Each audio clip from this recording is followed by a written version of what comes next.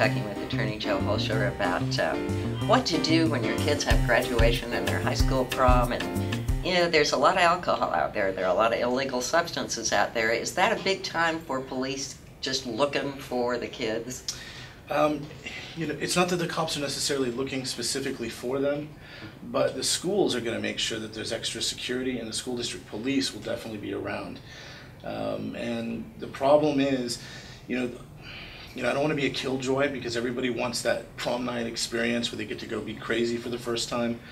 But there's a lot of kids, because they've not really done it before, who are prone to taking it too far.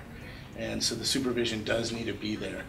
The kids themselves will almost always make a really bad decision about how to handle that night. Do the campus security organizations have the authority to arrest, or do they call in police if they suspect a minor is drinking?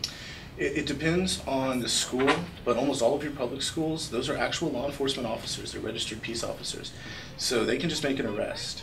And they tend to pull the trigger very quickly compared to other law enforcement agencies, because they are dealing with kids and because they do want to keep a safe environment. So they're going to make an arrest pretty quick in a lot of situations.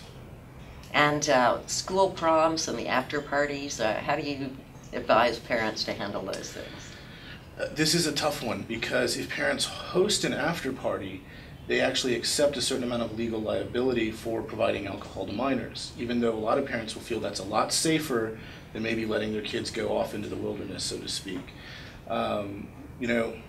We suggest that those gatherings be kept as small as possible, with groups of people that parents are familiar with, that you don't have strangers showing up, and you absolutely make some kind of provision to make sure those kids are spending the night or getting a ride home from their parents, some responsible adult. Mm-hmm.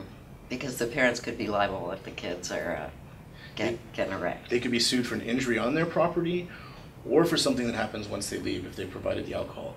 Plus, if it's happening without the kids' parents' consent, it's a crime in and of itself to provide the alcohol to a minor. Triple whammy. Yeah.